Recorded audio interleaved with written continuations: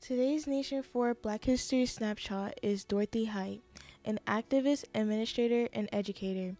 Height dedicated her life in the fight for racial and women equality in the United States.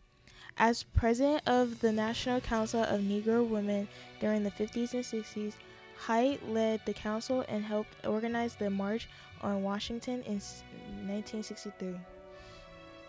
Height also coordinated Wednesday in Mississippi, where both black and white women throughout the country met and discussed racial injustice issues in the 60s. Along with her work in racial justice, she was also known for her leadership with the Young Women's Christian Association.